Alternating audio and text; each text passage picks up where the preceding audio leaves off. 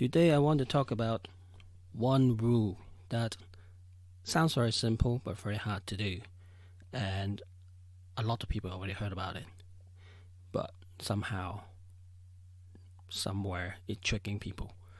This rule is cut your losses and let your winner runs. Cut your losses and let your winners run.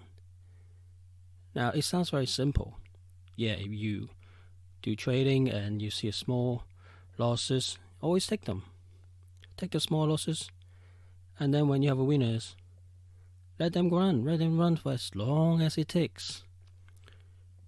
But it goes against the grain of human thinking, because, like, for example, you drop a £10 note and somebody saw it. Not immediately, but somebody just found on the street. You don't expect that same £10 note is going to be there next 5-10 minutes, because you sort of expect, naturally thinking that somebody later on who come after you might take it. So you constantly most likely just pick them up and put in your pocket. Now you put that into trading. You put into let's say, for example, you trade Dow Jones, and you open a buy trade, and the market go in your way and make some money. Let's say £100, or I don't know, 50 quid or something, and then you start thinking, dreaming, I better take this. Otherwise, I may lose. The market might turn around and bite your butt and then take away your 100 quid. And make it even bigger. Make it £500 or £1,000. Most people just take it. The problem is that go against the rule what I just said. Let the winner runs. In the market, you never know what happens. You could end up with the winners end up to be a loser. But so long as you control your loss, loss can be very small. But if you let the winner runs every so often, the winners really turn into winner. Now, I think, there's some books I read before. I think it's Merrill Lynch or somebody. Learn to Trade or something. Peter Lynch. The Magellan Fund. He always talking about 2 baggers, 10 baggers, 20 baggers, whatever. Basically, £1 turning into £20, or £1 turning into £10. Those kind of investment. But those don't comes few and far between. They don't come often. But you must follow the rule to let the winners run. If your investment is making you money, let it continue. So long as it hasn't gone back and bite your butt, let it run. And this is also this is what very different from, let's say, forex trading. Nothing against forex trading. Some people that I read and follow on Twitter and on YouTube as well, they always say profit target. You risk £1 to get £3 or £5, but then they forget the outliner. Sometimes those large wins can give you £1 return, give you £10 back. And people forget about that possibility. Always just take, let's say you consistently have a 1-to-3 ratio. You risk £1 to get £3. When you get £3, you get it. You basically just stop yourself out from the trade, which is a good process. It's a good way. However, you always limit your win to a 3-to-1 ratio, and you have to do a lot more often. But you also basically left money on the table. Some trades sometime do happens to become big trade, big wins for you. And one or two of this, if you can catch it and catch it consistently, can make your losing year into a winner. Now let's flip the whole thing on its back. Losses. Cut your losses. Many people always think, me included when I first started, if I lost, let's say, a predefined value, I say, before I go to trade, I say, if I lost £10 on a bet or a trade, or £100 on a trade, I say uncle, which basically say, well, that's my pain point. I get out. I don't care. But a lot of time when I was first starting, out, I found myself not following that rule. Basically, I will let the stop loss, so to speak, a bit looser, give the price, the share price or whatever index or forex I'm playing with at the time more breathing room, so to speak. And I found myself sometimes, the share price come back, and I make some money. But a lot of times, also on the reverse, some of this could turn out, your trade could turn out to be a big loser, and it could lose more than your predefined value. If you don't watch those, you basically damage your account, and not just money-wise, also damage your sanity, your emotional state. And a lot of people don't talk about it. Cutting your losses, quickly, it's not just helping you survive from your trading account term, but also help you, your state of mind, so it don't mess you up. Just think about it. Your £1,000 account, do a spread betting. Like when I first started, I started 5,000 or a couple of thousand sometimes, depends on the account size. And I lost 100 quid. Initially, I said 100 or 50 quid, that's enough. But then it turned out I lost 200, 300, or maybe £1,000. That's how I blew up my account. Because always, human thinking, if I give a breathing room, it will come back. I lost something, it will come back. I lost my key, my car key. I'll find that later on. I lost my dog or the cat. I'll find it later on. It come back. Sometimes they don't, sometimes they do. But this is a normal mindset that we have in normal life, day-to-day running of life. And we're hoping, things will come back. Sometimes they come back.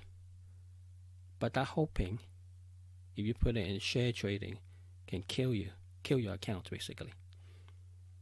And sometimes you basically end up getting large losses that you never planned for. So this is the type of problems that human thinking is going, not following the rules because it's going against human nature. And also a lot of people don't follow rules anyway, don't have a rule. They don't even want to follow any rule. They just go and buy, let's say Google, and hope they go up. Just like buying a lottery. They spend. I read it somewhere. People in general spend more time searching for a TV or fridge or furniture than they actually trade on Apple or Google. They just put the money there. They don't put any research. They don't even check. They don't have a plan. And they just go and play. And they lost lots of money. Like one of the podcast, the first podcast, I say, you need to, the first couple one, you need to make sure that you treat trading as a business. As a business, you plan, you think, you don't just go in. And that what makes a difference. By following your rules. Because this is a business, and this is the simplest rules that has been talked about a lot of time. Cut your losses and let your winner runs. In trend following, the way I see it is, we follow that rule to the T. Basically, we have an anchor point. Basically, it's like, no matter how big my account is, I don't lose more than 1 or 2%. That's it. That's all. If I lose that amount in any single trade, I get out.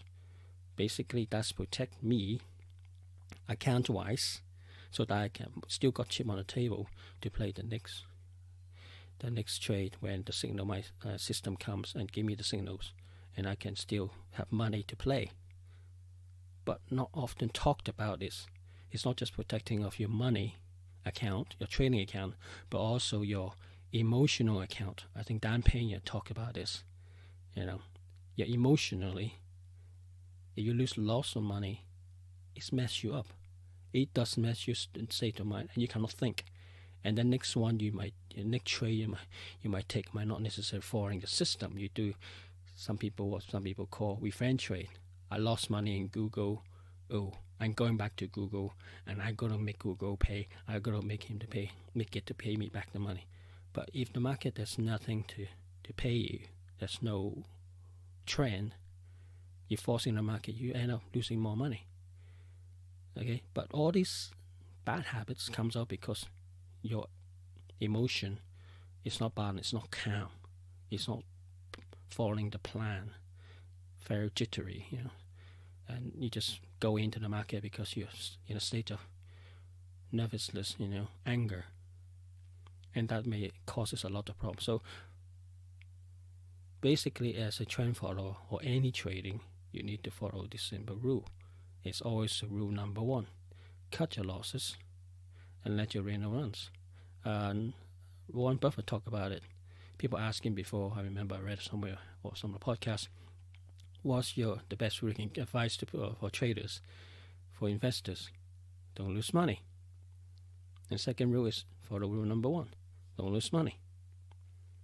So when it translates to trading, in share trading, in trend following, I just basically follow this simple rule: cut your losses. You have to lose one way or another. You're buying a product, in this case, a share. You have a plan, but the market might not give you what you want. Might do something else. So you cut your losses when your market go against you, up to a predefined level, like say 1 or 2%. That's it. Normally I just go 1%. If something really, really nice trade, I have a nice setup, then I might go 2%. But that only happens if there's a large enough, a lot of signals showing that the trade is good. But normally I would do, I've said 80% most of the time. I would just stick with 1%, and that helps me financially to keep my account, my trading account, available for next trade, but also emotional account to give me a balanced mind so I can trade properly, then take the next trade, which a lot of people don't, follow this rule. And secondly is, why have a profit target? It's beyond me. I mean, once you learn about the internet of trend following, you're riding a trend. The trend can go anywhere, and every time you really hope it go to the moon. And basically you say, okay, I only take it up to third floor, but the ball, this trade can be like a rocket, go straight to the moon, and you only went to the first floor, or let's say to high-rise building 20 floor up, but it's going to the moon. The problem is you don't know, so people just take the profit. But like big black swan event, things unexpected go both ways.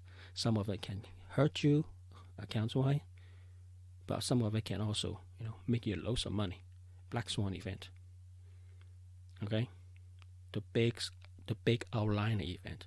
If you have a target profit, you mess yourself up, because in trading, just like in our business, you incur a lot of losses. All right, you're playing the probability games, the large number, the law of large number, which I will talk about later on in a future podcast. But you need one or two of these big, large, outliner event that pay for large win, that pay for all the small losses, cover them and then some. So for me in trend following anyway, I don't have a profit target. I basically just follow the trend. If the trend is still up, I just continue. It doesn't matter if it's, my original target is, let's say I come from, let's say I have a 1 to 3 ratio. I waste 10 pounds. I'm expecting 30 pounds coming back. Yeah, I mean, I used to do that before I do trend following. I basically take this out of the window. I just say, no, this is not the thinking I want, because I want to follow the trend. The trend could sometimes, give me, 5 to 1 ratio, 20 to 1 ratio. But if I cut myself short, let's say 3 to 1 ratio, I left money on the table. The problem is because I'm playing probabilities of trade, I do not know. I mean, share trading, basic probabilities to me. I will not know if this trade I'm on will actually pay, end up be a 10 bagger, 10 times the money, or 5 times the money, or 2 times the money, or 1 times the money, or 50 times the money. I don't know. But I just have to let the event to play out, so that if it is an outliner, I reap the benefit of a 20 bagger, 20 to 1, 50 to 1, 10 to 1, if it happens. And you only need a couple of these a year to make lots of money for you. So think about this, ladies and gentlemen. As a trader, as a new beginner, think about this. Cut your losses and let your winner runs. It's one of the basic rules that you must follow, no matter what type of system that you use for trading. So that's the end of this podcast. And if you find all these things, all the podcasts I've said so far is beneficial, please subscribe to my podcast and whatever channel you found it. And if you want to have a quick chit chat with me, just to discuss what you want to do with trading, or how I might able to help you, there's a link on the description of this podcast, and just ping me an email. They say, I need to use your name and an email, and I come back and talk to you on Zoom call, 10-15 minutes, no problem. Okay, there's no cost involved on here. I'm just here to help you and see if I can point you in the right direction, some strategy, some books, whatever, just to help you along. Okay, and thank you for listening, and I will hopefully speak to you soon. Bye bye.